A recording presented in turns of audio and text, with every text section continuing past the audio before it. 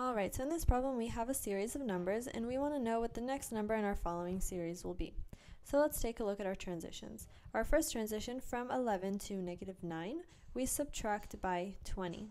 Moving from -9 to +7, we add 16. Moving from 7 to -5, we subtract by 12. And moving from -5 to 3, we add 8.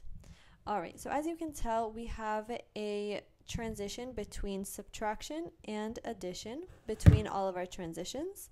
And if we continue this pattern, our next transition should be subtraction following this addition.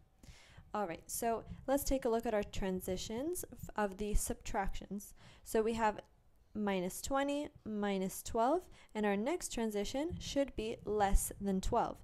So we have moving from -20 to -12, we add 8. And so moving from -12 to our next transition, we also have to add 8. And so -12 plus 8 will give us -4. So -4 is our next transition. So if we have 3 minus 4, we get -1, which is going to be the next number in our following series and corresponds with answer C.